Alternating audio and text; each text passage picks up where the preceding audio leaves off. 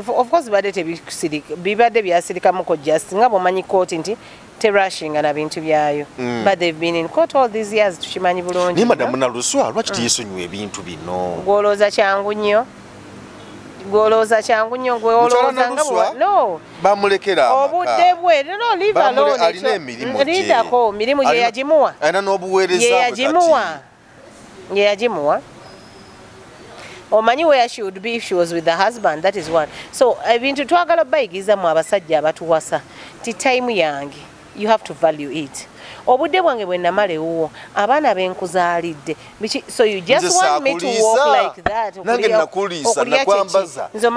nakusibisa ng'envi omanyi okufuna olubuto emyezi 9 n'osindika kino ekiwanga n'okiteeka wali n'ekyano naye mwe temumanyi bye tuyitamu nga tuli mbuto mwali badde mutuwa ekitiibwa mmwe basajja ng'era n'omukyala bwe mwawulira interview ye ng'agamba nti olw'okukuuma ekitiibwa ky'amaka ge n'ekkanisa ye yali yabitegeera dda naye nga abikkako because they have to kukuuma that kitiibwa buli kimu tumaliza tunyumiza n'omusumba ndaba asikayo ebbaluwa congratulations ebbaluwa mbadde manyi bbaasa anti yali bbaasa nagamba congratulations kubanga ku luli baabuuza yakogera mu luzungu congratulations yakogera mu luzungu bagambye tamanyi alumanyi njesi mbadde mbuzabuuza kumanya kubanga mubambuuza wali nti oba wakola okolera mmeka kati ngenda okujjanga ne ssente ebbaluwa bagitegese dda eya contract emyezi 6 tukwaniriza nnyo kwemboozi mu UG nze Geoffrey Mayanja aka Mr. Wagwan webale kutulaba yonna gy'osinziira okutulaba wendi wano ne Madamu Pacho Mama Pentagoni akoya kamukubye akoya kamukubye tasigadde kyekimu ninga nsanyuse kulaba nze asinze nitwali tukikusizaako kino ekya extreme si nali nagamba eyo sweta togizanga ku sheeno munange sweta mbeera ya budde n'enkuba etonnye naye ebeera mu nsawo mwewammwe mugisanga nze nga sirabye enkuba owaaye enkuba erina engeri gyetugizeemu kaawo naye nga Pacho nsanyuse okulaba nze asinga munnanga bali ku emboozi mu UG ne ku Uganda ddala tubaniriza nnyo mwebale nnyo okutambula naffe Linda oli otya agamba nti ayagala nnyo nga tuli babiri kaakati nze nali nteesa akufunireyo ku ssente ojje ewaffe weeyanjule mu butongole ontwale tubeere nga tetuteŋŋanda tubeere wamu buli kaseera so njagala okubalamusaako nti mu kiramuso ekisingira ddala naye nga wawanvuye nnyo ate ennaku zino ti mukama yebaze okakasa amiina nampampanvuye nnyo extreme oba akatebeke oba nze nziraawo ntuwanyise ndowooza ndawano bwoti bintu byokusibwa buwanvu ebyo ndowooza awukalekaleko nti abantu abampi nti era omusana gulwawo batuukako wamma kituufu balibanga tebalimba nkubye nnyo naye toli mumpi oli musajja alina haiti yo ennungi ennyo njagala obajjukiza bannaffe betambula nabo aba Glorious Kindergarten Nursery and Primary School yes basangibwa ali eri Lugala masanafu tegwa omuzadde andaba oba gwe naawe ali eyo teekateeka kugenda bweru oli bweru oyagala abaana bafuna walungi bagenda olabirira abaana bo bulungi baleete Lugala masanafu bagenda kubanga babalabirira bulungi nnyo omulanzi Jafari naakutumirako nnyo mukyaye nnyo yangoberako kasimu awo n'abako byakola ku ssimu yange awo neŋŋamba ono omusajja ate nga mutuufu nnyo olimba kaakati we yabikola gwe n'okola otya neŋŋamba Geoffrey omanyi ombuzeebuzeeko nnyo naye ku ssimu okwo ngeze okukubira essimu eno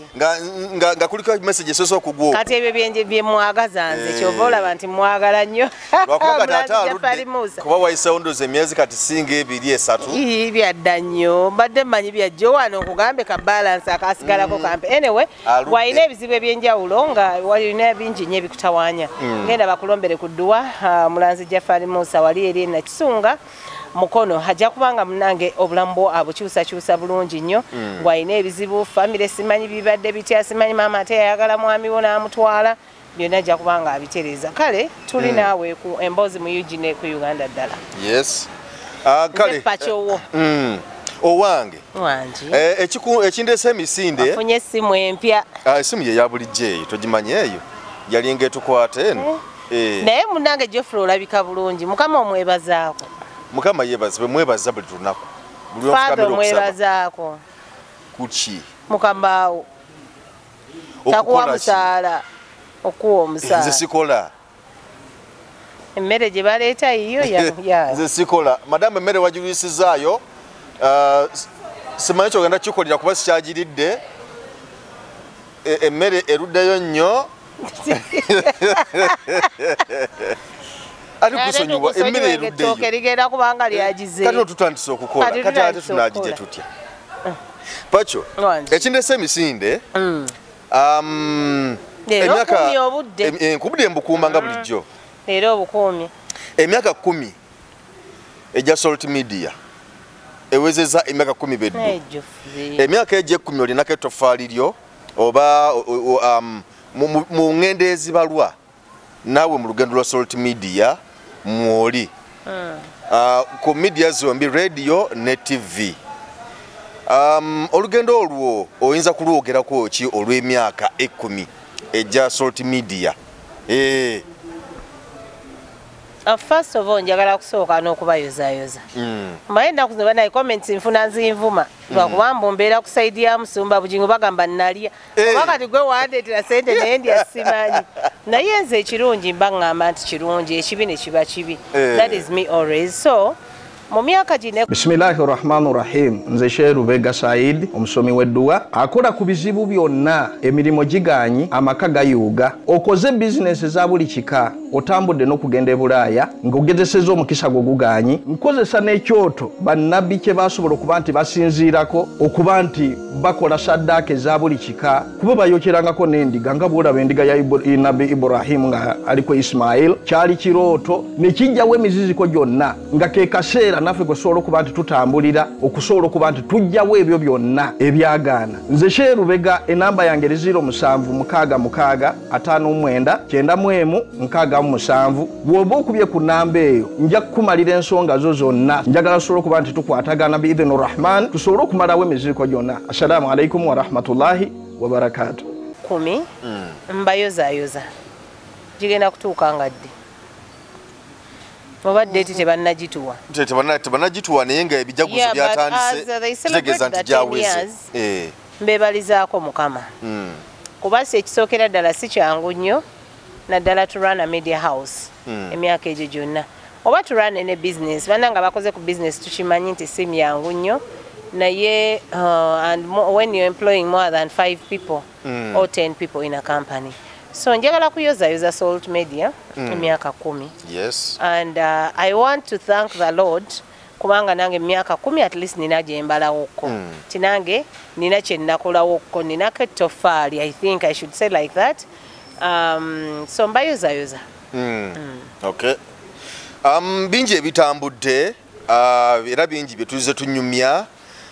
golowooza mu myaka gino 10 wagattibwako ki mu lugendo lwa Salt nagattibwako ki nze nga nzoba nagattako ki both byonna tubyogereko byewagattako n'ebyakugattibwako I think bye nagattako bye baali banoonya nabigattako nti one in my tenure oba we nali omanyi oluusi njogera nayo oluzungu nenkutawaanyamu naye kati kanzire mu Luganda so mu kiseera kyange kye naliyo kye nnyinza okugamba nti nagattako nti ntya kye nali nnoonya kye baali banoonya bakizuula mu nze nga nze nnina obbagattira abantu be beetaaga oba oli awo in one way or the other olw'ennimi ze njogera baali baggulawo radios mu those regions naye nga tebalina muntu asobola okwogera ne bali abantu so me najja n'empeereza Mukama era abantu abo oba oli awo munnange ne bakwegamba ne bafuna that blessing or whatever they got from that gundi gye nakolanga mu show ze nakolanga n'ebyo bye nakolanga ku TV oba oli awo ne programs ze naweerezanga kale okutwaliza awamu then ekintu ekirala kye nsobola okugamba nti nno kyogambye nti nno wagattako kyo bagattibwako kyo something like that how the question is ekintu kyonna nga mukolaganira wamu nga mulina combined effort together usually wabeerawo prosperity so oba oli awo it is one of the things the reasons as to why baatuuka ye baatuuka batya some of us tutambula ne ba followers baffe kati nze okujjaawo nze naleeta nina ba advertisers be naleeta on board nga ye just strictly nakugamba njagala show ya gundi njagala show ya Pacho njagala show ya Pacho time reached ndoza nga show yange eringa ngeyani kampe example joli ku radio je nali nange my former radio station nti ojjukira how Lubwama's show used to be oba ne ya Daniels Yenka nga bojja okulangira mu Daniels Yenka mpira omanya nti waliyo sente sindala neza programs endala esente zibazanja uloko yes bojja mu kitangaza nga nazo ndala so that is what happened with me tibojja nti oyagala in my show sente zalinga ndala yeah so isn't that good enough sakola gundi it is very unfortunate ate we navayo never sponsors bange ne bavayo it is really chanuma muko nenga sina chakola kasa wavayo nabo ne bavayo yeah for example genuine actually genuine olabeka go bagamba baveyo kati ate nkubulire nabikirira nnyo especially to the managing director of Genuine Estates era wabala beno sho bayinza nokukasalako ne bakamuwa omwami oyo yampita mu office ze nga zikyali wane Mengo matanazize eri wakiso bezire nga engambe ezo zitandise the rumors mu musumba akola kino musumba atafunyeyo mukazi omulala musumba atakoza ate naye nabikirira I think for a period for nga na mwaka mulamba kubanga oli omusajja is a devoted Christian otalabangako yo mwami amoti bwe yabiwulira ebigambo ebyo bwe yawulira ebigambo najja nakuyita gwe nampita wagenda ku office nengenda ku office nga wentuukayo era of course abakozi bonna baali bamanyi nga ne waba ina abantu nga amanyi ngenda mu show a meeting amangu nangamba kyangambi wampise kumpayo sente toke lyange nalimpa nenkola ki oba nagamba gende wa secretary n'ebiseera ebisinga yeyankolangako toke lyange eri asasula ndala nezange nga azimpa nze nganzo oba kitegera nga office naye agisootinga byayo n'ebyange naye byalinga nga akuyita nga of course bobimanyi okitegera nakuyita biki naye lumu nantuuza nangamba leero wabula nkwagala nga shewedde saagala nga opapa era jangu mafuta go buli kimu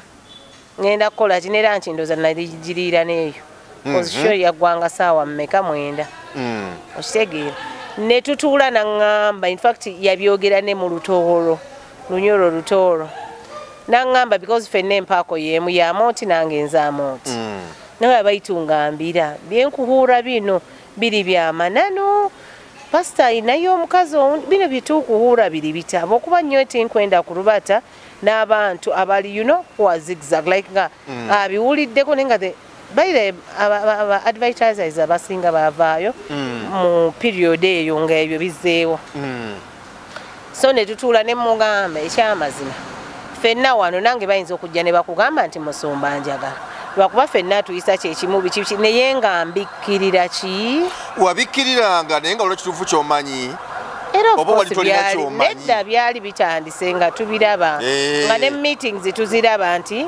munnaffe ayinza okujja wano n'abakunga nti bannange mujje twekalakase sente omusaala gwaluddewo naye ate enkya ne mulaba nga ate ye yali nnyo ku gundi noga ife ababadde abataano nga boogerako amannya 4 oba 3 omukuba badde basiga okuyisamu eddoboozi lya mu lukuubo nga talabika otegera so nentuula with my advertisers he's one of them sorry to mention him naye nga mbadde nina because he's one of my big advertisers gwentambune naye ebbanga era nga abadde yali anjagala nnyo era kyemmanyi akyanjagala nnyo lwakuba kati nga bwomanyi contact tekyagira nnyo naye nga gyali era bwandabako asanyuka so nemba nga mbikkirira nnyo because ngaera n'omukyala bwe mwawulira interview ye nga agamba nti olw'okukuuma ekitiibwa ky'amaka ge n'ekkanisa ye yali yabitegeera dda naye nga abikkako because they have to kukuuma that kitiibwa bannange poliisi ne bwebezze okunoonya era nkubikirako ne ŋŋamba toliiwo wadde oli mu nju oba okitegeera biri naabisootinga naawe nzije nkubuuze naye wakoze eki naye nga maze okubagamba nti tokola ki toliiwo oba nfuna bulungi okitegeera so nti I had to be on my boss's side so ekintu ekyo kigenda era lumu nenzijukira waliwo yangambako nanga mukamaffe yagamba wamulimba biki naye ngaekintu kyali kitandise okubomoka okitegeera okitegeera so one of the workers eyo nanga wakiraya nti owa one of the clients nanga mukamaffe yagamba wati ne wati naye bikine kubanga era yamayiza kale katulinde tukiweemu obudde kubanga ebikolebwa in darkness bimala nebikola ki ebivaayo gundi yaffe ngogikyusizza owedda twiraba waliwo kyenawulidde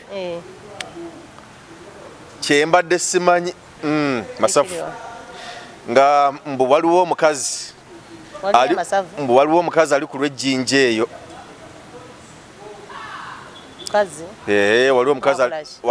waliwo omuko omukulu ali ku lw'ejjinja eyo mbu alina n'omwana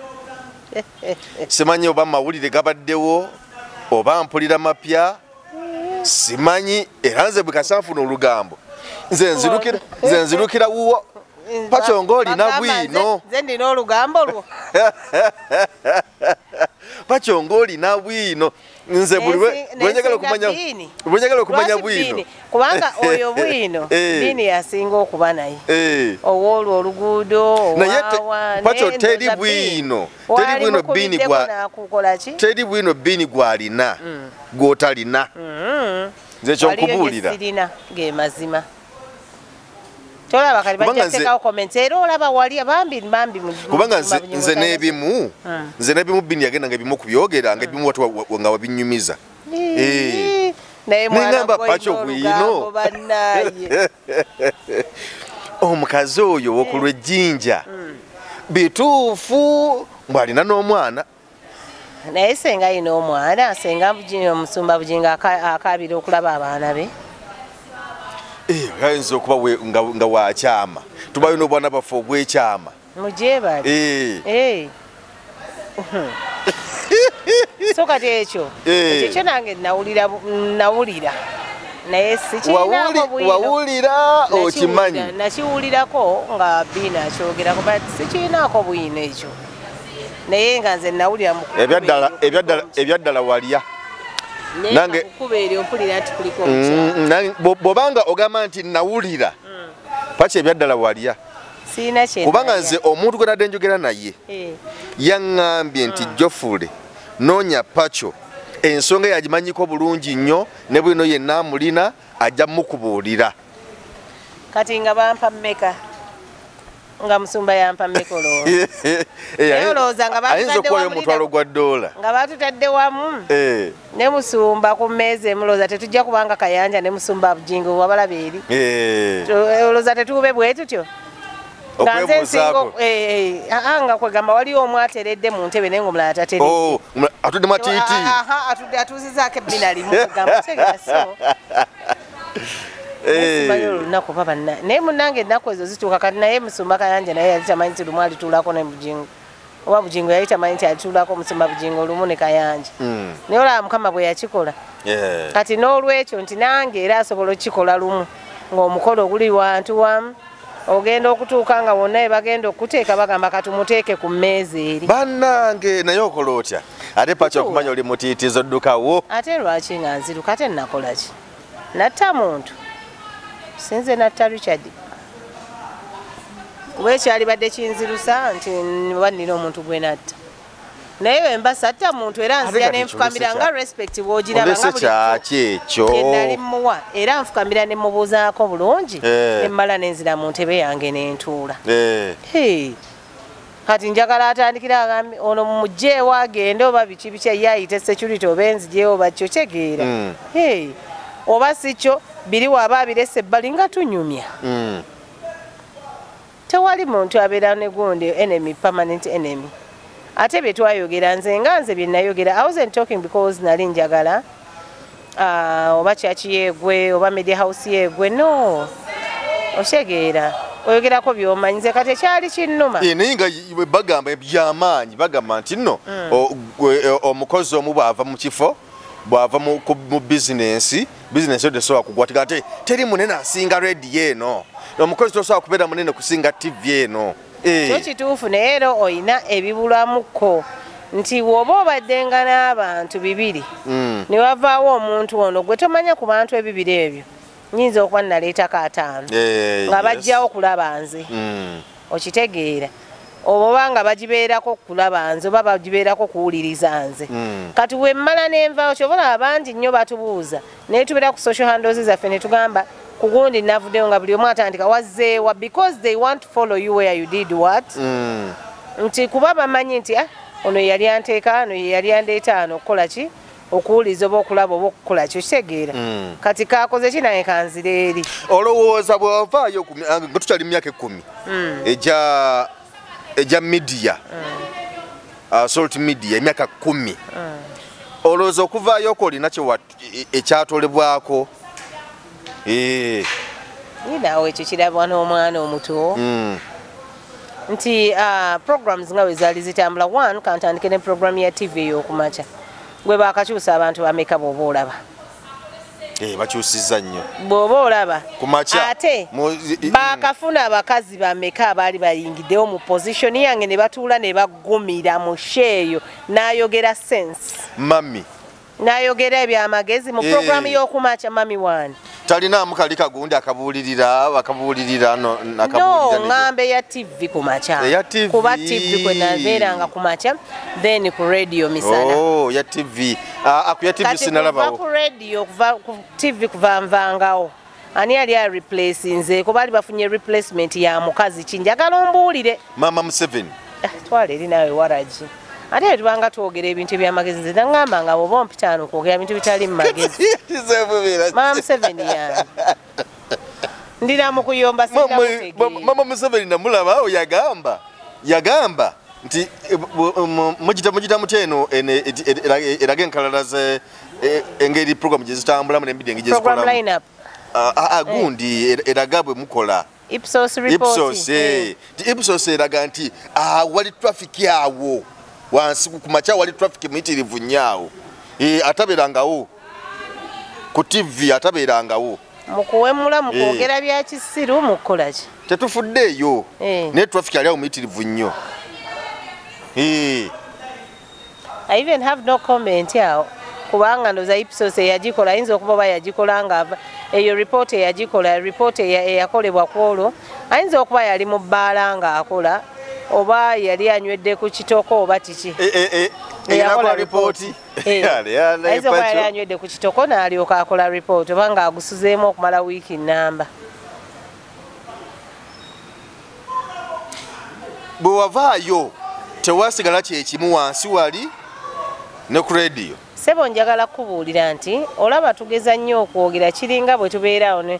oli n'agamba nti genda era nja funa omukazi akusingako oyo musajja nga mwawukana oba n'omukazi nagaa genda era nja funa omusajja akusingako sebo nkubuulire you'll get the other person oba naye n'ogoba omukozi n'omugamba badde tolina kyongasa tolina naye deep down in your heart gwotuula wekoga naye gundi ono namugoba naye mukose nga yali ankola eba namukose ono nga abadde ansiimulira wansi w'ekitanda n'akola kino n'akola yaha nangobi okitegeera ti obeera eyo wekka nga gundi we yagamba nti mudda mu kisenge ne mweggalirayo ne muwuliriza ennyimba zange ti that moment etuuka n'otulayo wekka n'ogaha ono gundi namugobye naye kibadde kyagumira empisa zange kibadde kyagumira emitwalo 7 gye mbadde nkiwa kibadde kyagumira empisa za okitegeera nti obeerawo wekka n'okola ki wadde wano mu lujjudde batagala kulaga abantu nti omissinga that person naye nga wali weegumya so to me I believe era of course loopholes zibaddewo because wemmanyira nti no you fail to replace me is getting people who are not sensible enough, who have no knowledge, who have no experience, who have nothing, totally nothing. No government, I'm replacing her with someone who had something. It is someone who doesn't even have any qualification, not even a primary 3 report card in Tiajirete. Yasoma aleka yasoma obukulu. No, I don't mind. Walukagali mukusoma kwali kugundi ku university wali. I don't mind. Negundi yazeyo Bajo ne Bajo mulaba asoma. So but omanyi Geoffrey bino ebintu kyembadde nkugamba nti no mutayisa gamba gundi is unreplaceable. Who told you? Manyanga, you want to replace me. You want to do what? I'll get someone better than you. Naye ngera bwe nkugambye nti munna omuntu atula ali naga ne obaako kyomumisingako oyinza gamba nti omusajja sina kyengenda ku missing naye otuula n'ono omupya wamufunye yes naye wabeerawo ka moment ko missing oli omuntu gw'obadde wabawo memories ezijja wabeerawo memories ezijja wabeerawo kwegamba obeerawo n'olowooza so I don't think because one nze nalina big clientele how nti nali nakwata abalugwala nenkwata omukyoli nenkwata omuteeso nenkwata omusoga nenkwata omuganda nenkwata omuteeso nenkwata abo bonna nga bwenjogera ennimi zange everyone is glued a feeling ali at home nti woba owuliriza for example tugeze kati nze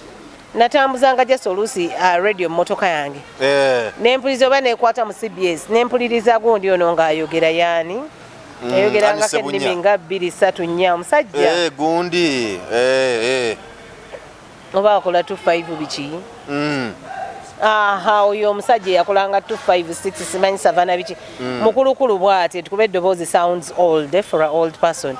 so naye nga ekimunjagaza simanyi biki bikyabuwooli empako yange ali biki that art nga ngamba ani ono ayagala okunfaanana okitegeera so that alone would keep me glued nga wezibeera saawa ezo nga kampuli SBS kuba ngenda wulira nzaamuko ku luswayiri pulizeemu ku lunyoro okitegeera so ekyo kyokka kikulaga nti ekyo kyokka kisobola okunsibira ku radio yo kati nze nawulizanga that show because of what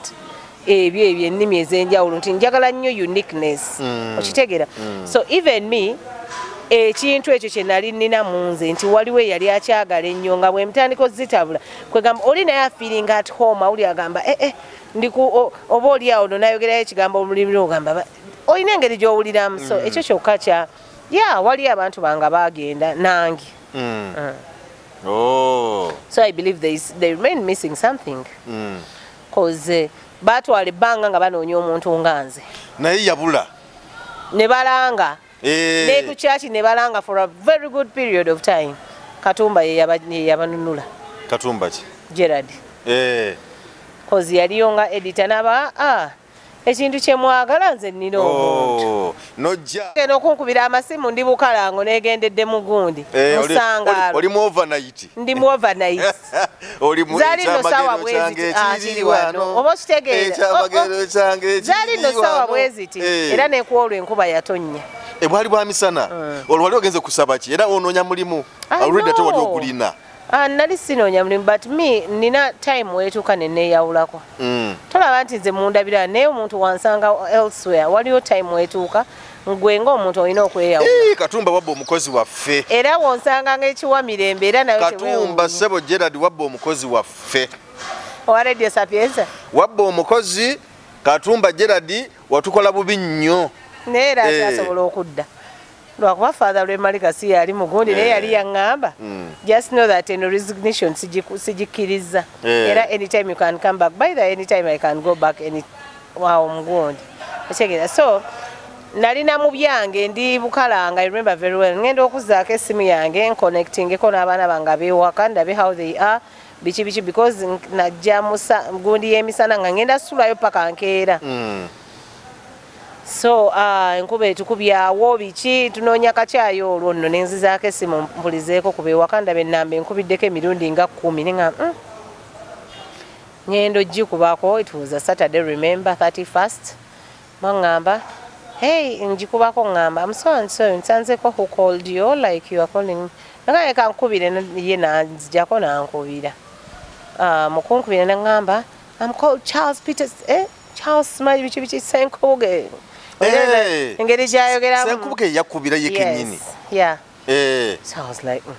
ate ngenda mu binna Uganda ngenda kukola ki so because I was surprised because I wasn't expecting his call though erinnya lya sounding like someone I know of course I knew him and nawulira sound ye nga bwe nawulirizanga morning because I used to love their morning show ya Simba era ng'ekisinga okunjagaza nnyo that morning show was the energy bateekangamu ey'omulangira Ndaus Charles then n'omuntu omulala they were like 3 men and nga bakola intro n'ogamba yes kambe mu buliri oba kitegeera so that is the energy gye yakozesa to talk to me nga he is introducing his names nga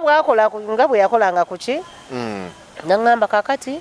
sina bingi nnyo byakugamba nkwetaaga ku Salt Media I'm the managing director Salt Media Yangamba manager, station manager wa PDC bijjukira. Salt Media House. It is located in Lunguja, Simanyi bichi 9 o'clock on Monday. Because okay. Because nice is sabanga ko mulimu. So I didn't know why they are calling. About chitegera. He didn't even tell me yangamba bugambi kwetaaga ku Monday sawa 3.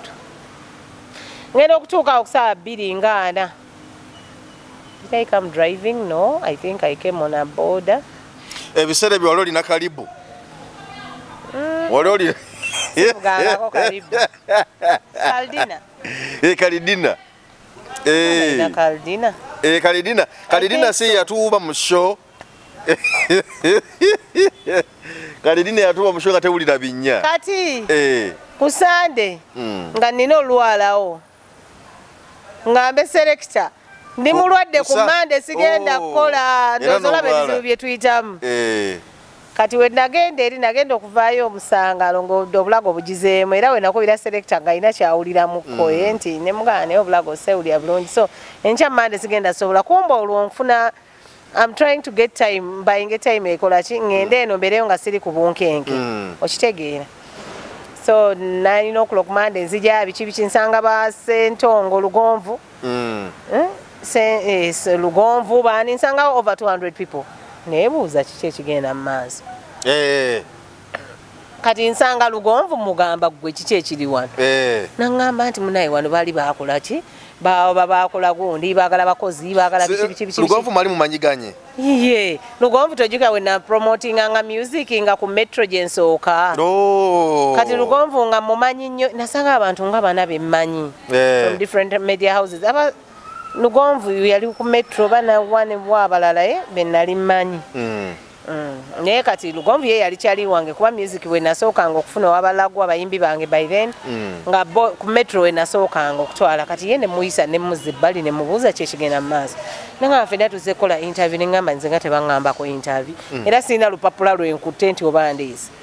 nzize nga bwenzize naye nga of course I'm dressed like I'm going to an office nga bwomanyi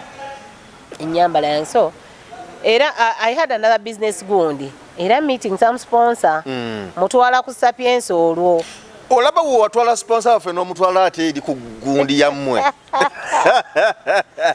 kati ngoli nina mu meeting saa mukaaga nga ninako sponsor ninako n'ow'omukolo ate ow'omukolo kwolwo bampa deposit jukira ndabagamba kakadde sese bukalanga akolera ddala kati olwo ndabasaba kakadde kati kwolwo balina okumpa ameka 5 kati era we najja ne tutuulaawo naye nga bannange bwe ntunuulira essaawa saa mukaaga nsooka ow'omukolo kyokka ne bano bakusibidde wano nziruka kabalagala oli ampe deposit mu meeting emuwe receipt amanye nti ekyomukolo amaze obukinga MC bano bansibidde wano biki katono we yaŋŋamba ne ŋŋamba kati nze bampise kukola ki I never applied I never did what otegeera so ne tubeeraawo ye bannange ekyali wali olwo nga mami waali nga mami bwajja n'atuyitako anti show yabwe yeesinga bakutte obukopo bufulaska bwe bakkirira bwe bambuka anti tulina kulinda show yabwe gwe be bagenda tuyintaviewinga olwo akulengedde bwati ate saawa eyo batulabamu abantu bwe tomanyi nga abantu bazze okukola interview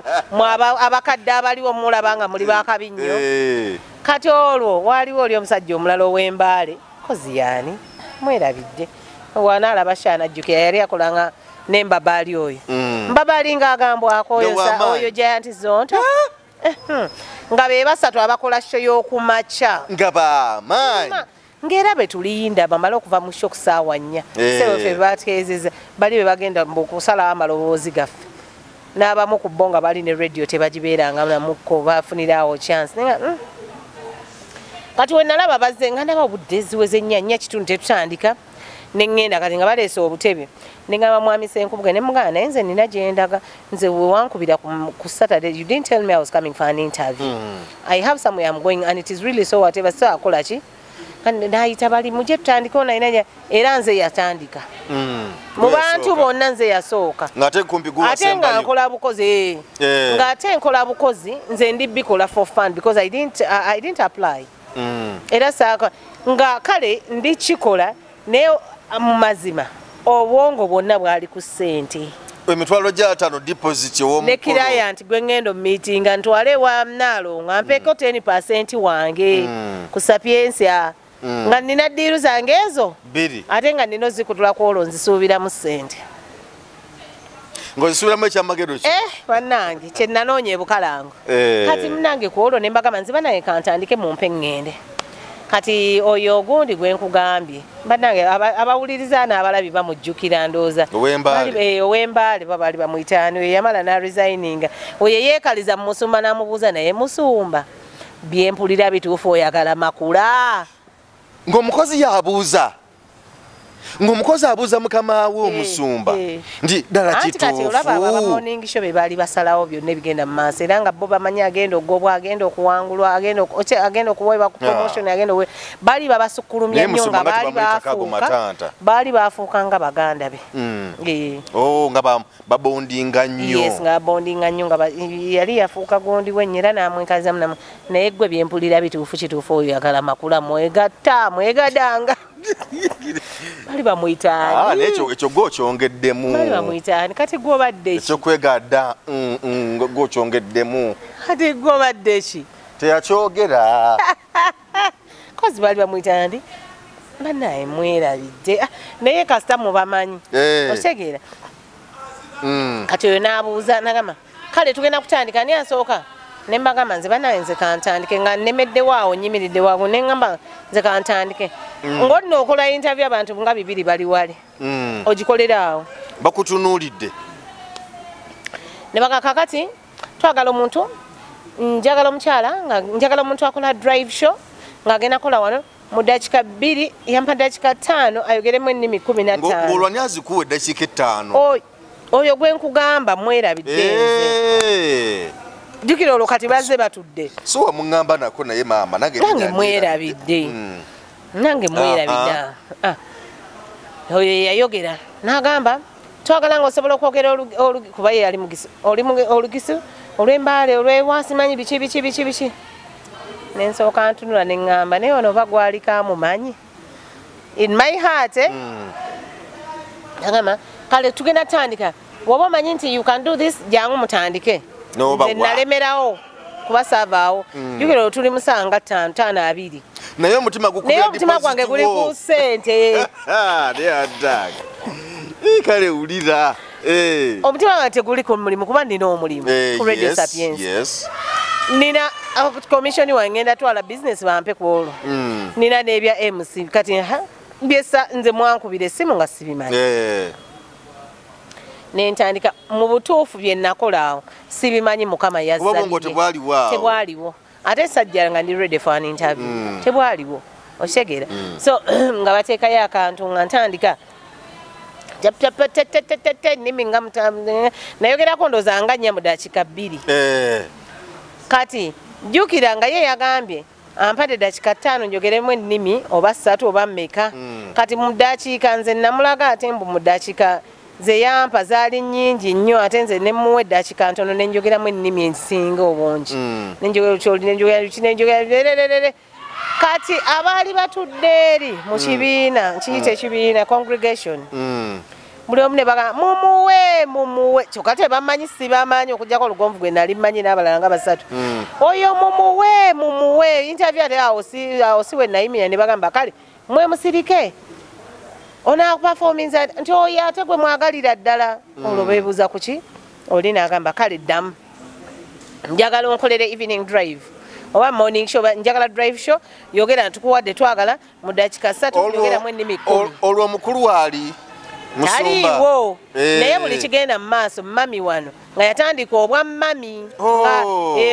nga bunaatera awo mpola bujjirira otegeera buli akaba kakubyewo ng'akuba essimu ndowooza yakuba n'aleka nga awulira ebitandise okubeeramu nti abalaga eri nti bakola okitegeera so ne baŋŋamba kati ddamu twagalako ez'egindi ozimanyi kuba naye tugenda teekayo radio ettooro biki kale kolayo intro endala n'enkolayo endala n'enkola intro biki n'enkola byonna byenayogera era ekibiina ne kiddamu ne kikola kyekimu tibampe. Yes. Ochegera. So nze we namaliza ne banzijako ne bangamba jango tuwe namba ya yesimu ne mbawe namba yange yesimu na bichi. Ne wejjawo. Ne nejjawo era eri natuuka ndoza dakika 10 ziyise ku mukaga ne ngamba kati oyiseemu. Kati okunkubira okulala bankubira another actually nze batwala ebbanga nga tebankubidde. Kati nakubirako olugonvu noza after a week ne mugamba bazzemo bwe batuyita luli ne bayituita n'olulala ne batuyita emirundi ng'esatu nga nze tebampita. Kumbe olugonvu ye yali ayagala ki mawulire nga gazze okukola. Nategeera. So kati ndoza ngo bakyasengeka abo ab'amawulire na biki. So kati nze time wayitawo ndoza weeks nga 3 oba 2 ku 3 ne bankubira ne baŋŋamba jangu nze tesadda mukola interview ndala kati mu process eno yonna zino weeks kumba abalala bali mukuddamu kukola ki bawuliriza nabbakozesa interview ndala oshegera so kati nze esimu endala yankubirwa balwali lwa kusatu nga wayise weeks nga 2 ku 3 mu week eyokusatu ne bankubira ne baŋŋamba Musumba ayagala jangu ku Salt Media sawa mwenda jukira sawa mwenda Musumba abavuddeko ku kituuti wali mulanchawa kyokka ate naawe eri gyokola nina okubaayo ku 10 jukira nina obaayo actually 8 ntandika okukola prep selector omumanyi owedda pozi gwe ku lulo wamusanga yawola yalibwatera ya kati toti yayogera takyasobola kugoba omusajja nga district nnyo kati bunaye selector oyo selector William kakati munnange neŋŋamba naye kati nkoze nti baŋŋambye nzije ku lw'okumeka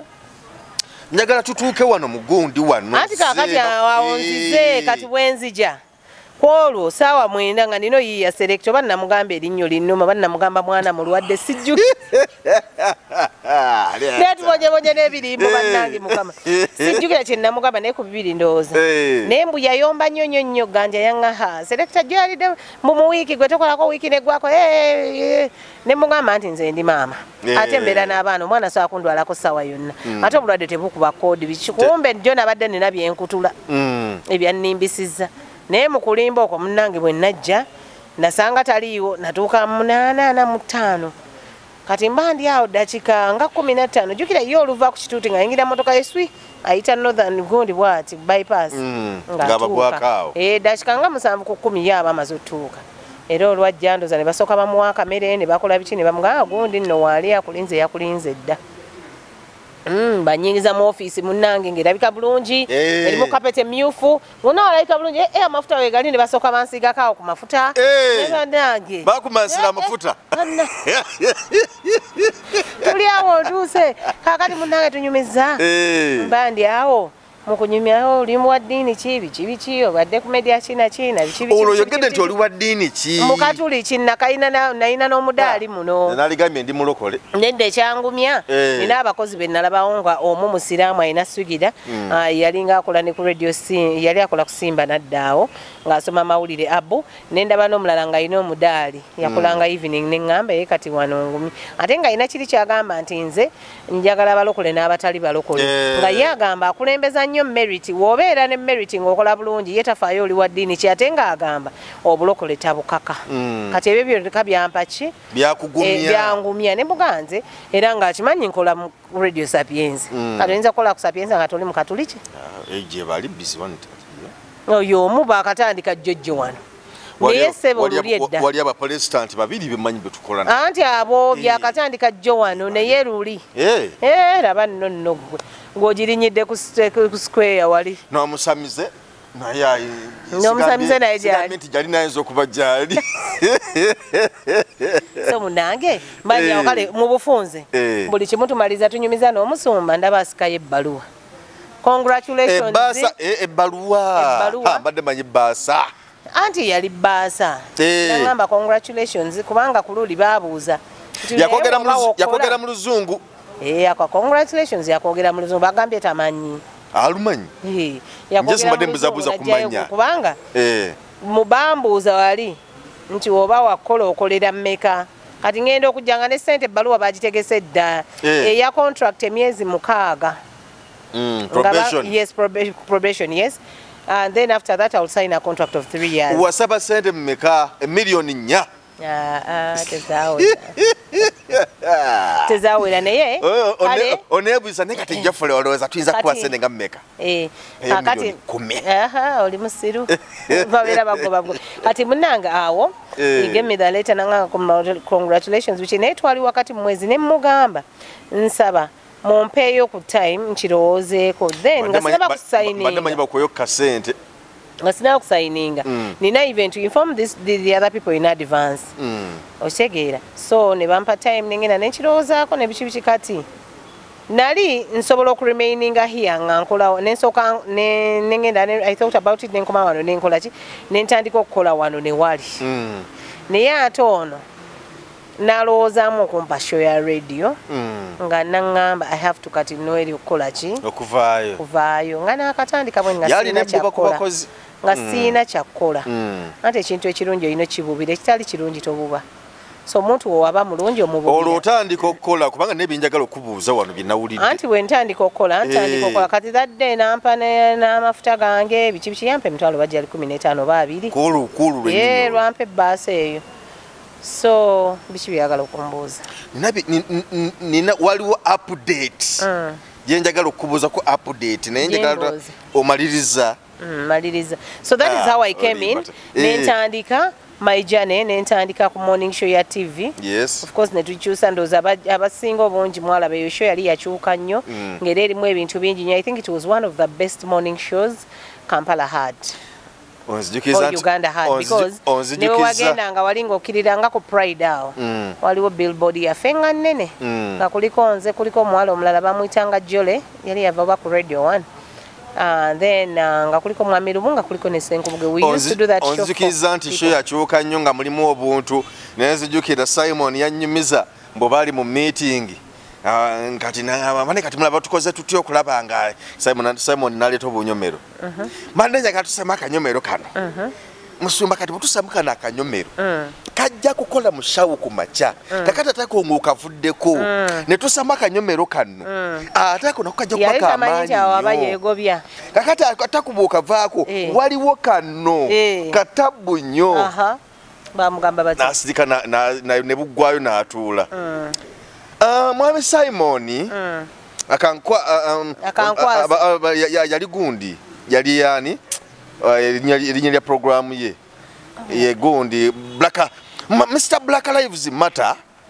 Black Lives yali Black Lives aka ngalisalako aka black obunyomero obwo bwolesa bulungi nnyo era bwa mugaso nnyo naye butwale ku radio ya jjajjaawo naye bujja kukola nnyo ku radio yo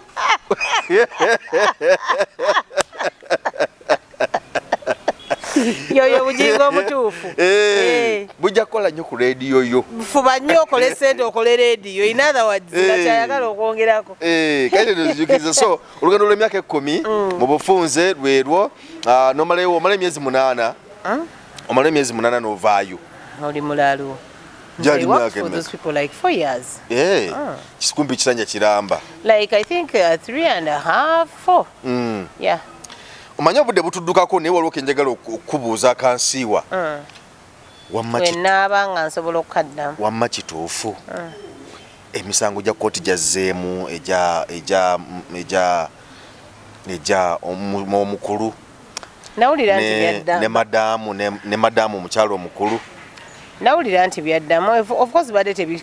bibadde byasirikamuko just nga bwomanyi kooti nti terushinga na bintu byayo but they've been in court all these years tukimanyi bulungi ni madamu naluswa lwaki tiyesonyiwa ebintu bino gwolooza kyangu nnyo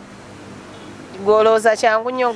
nga no bamulekera obudde bwe no leave alone alina emirimu lidako mirimu gye yagimuwa alina n'obuweereza ye yagimuwa omanyi where she would be if she was with the husband, that is one. So ebintu twagala bayigiza mu abasajja abatuwasa ti time yange you have to value it. obudde bwange bwe namalewo abaana benkuzaalidde so you just want me to walk like that nange nakuliisa nakwambaza nakusubisa ng'enviiri omanyi okufuna olubuto emyezi 9 n'osindika kino ekiwanga n'okiteeka wali n'ekyano naye mwe temmanyi bye tuyitamu nga tuli mbuto mwali badde mutuwa ekitiibwa mmwe basajjamu so era nze muwagira 10 ku kinne waakyo Mukyaala Teddy tokkiriza kuva mu kintu kino nga toyina bya bugagga byofunyeeko naawe nsonga leme kuba bya bugagga tokkiriza bw'oba okivaamu nga baagala okiveemu naye bakuwa amapolote simanyi wane ate osigale ng'ofuna omusaala gwo bagambe nti njagala muntekene ku musaala mumpe emiliyoni nga 10 oba 20 kitegeeza ki ennyumba gye baamulekera yeenenge yeegonde yennamayumba isn't she worth that kind of yakola obuweereza ennyumba gye batuba okufuna babiri bagimulekera obuweereza muweereza mukanisa ye abaana omukulu yabasomesa omukulu yabasomesa muweereza mukyaki ye yabasomesa onono mutwali ku fees ze ezono engineer w'ennyonyi zaali teziganye mukazi watu nadda mu kaaba nga anoonya ssente z'okumaliza fees w'omwana we tokkiriza kivaamu nga toyina ky'olina akkirize kimala obudde bugenze omusajja yamuvinga on naye amuvinge on amwe n'abaana be amwe n'abaana babiri nga balabangako naye basajja abaana ba musajja by the way yagamba nti alinze omuntu oyo yatwala abaana be yasigula mukazi we teri yasigula mukazi we teri yatwala abaana yeddiza famire ye yagamba alinze yeddiza famire ye mmotoka yagenda alabe famire ye teri yali atute famire ye teri yali atute baana be teri yali akoze eki yejje mu kiri okwegulumiza na biki agende let him put off that ego agenda jeya alaba abaana be alabe mukyala we gye alinze kyemmanyi they are ready to even welcome him yagamba nti alinze yatwala famire ye alinze olunaku abaana abo balifumbirwa amulabe nga yabagaba anti yabatwalega nti kati yefula kitaabwe naye nga omanyi yatwala musumba akayanja sigwagamba ne mukyala we musumba kayanja kitava mu famire ya musajja agikulamu kigulaba nga tolaba nti bayamba omukazi omubuda bwamuwa amagezi bwamuwa balooya bwamuga kati dayo mu kooti kati baabo bazeeyo dayo mu kooti obeerako n'abantu bw'abakubeera ku lusegerera we yamanyira nti ensi yonna amedisinga ensi yonna ekukyayi wabeerayo oli omuntu wakubeererawo okitegeera so kati bali waba yafuna famire emubeererawo okumubeererawo ekiruma oli nti lwakuba oli musumba w'amaanyi ate mu state house takonkona ate mwami Bujongo yakonkona timu emuke anti kati kankugaba nnoono timu emuke gigerageranya ne timu 7 ate gwe tuuma kaseera katono muzeeyi agenda kuba ente bagitadde ng'ekintu kiri mark my words program eno ejja kujogeza ebinaavu tugire tumalirize bisimillahi rahmani rahim nze Sheikh Bega Said omusomi w'edduwa akola ku bizibu byonna emirimu giganyi amaka gayuuga okoze bizinesi za buli kika otambudde n'okugenda e Bulaaya ng'ogezesezza omukisa gwo guganyi nkozesa n'ekyoto bannabbi kye basobola okuba nti basinziirako okuba nti bakola saddaaka eza buli kika kuba bayokyerangako n'endiga nga bw'olaba endiga ya nabbi Ibrahimu nga aliko Ismail kyali kirooto ne kijjawo emiziziko gyonna nga ke kaseera naffe gwe tusobola okuba nti tutambulira okusobola okuba nti tujjawo ebyo byonna ebyagaana nze Sheikh Bega enamba yange 0766599991 bw'oba okubye ku namba eyo nja kukumalira ensonga zo zonna njagala tusobole okuba nti tukwatagana biidhini rahman tusobole okumalawo emiziriko gyonna. Assalamu alaikum wa rahmatullahi wa barakatuh.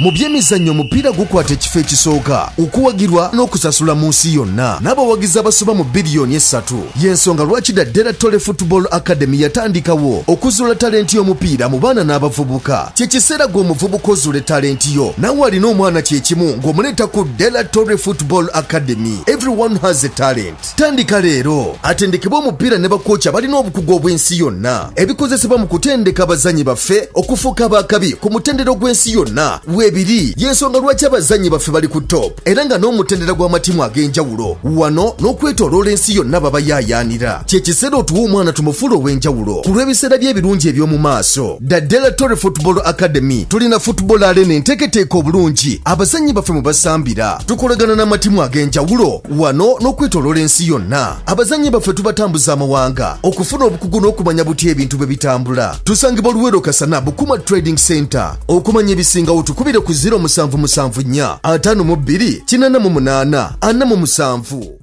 jangu ku Kings Fitness Center kole kyonna ekisoboka okuuma omubiri gwo n'obulamu bwo nga bulamu tandika kati okutuusa ng'otaddewo enjawulo ku Kings Fitness Center kisoboka jangu tukole exercise okuuma omubiri gwo n'obulamu nga bulamu jimu weri erimu ebyuma byonna ebikozesebwa for you to work out aerobics classes ebikozesebwa byonna weebiri goba endwadde zonna kuma fitness ku Kings Fitness Center tusangibwa Luweero Kasana Bukuma Trading Center ku Kings Complex tukubire ku 0774 52 88 47. Don't stop until something happens.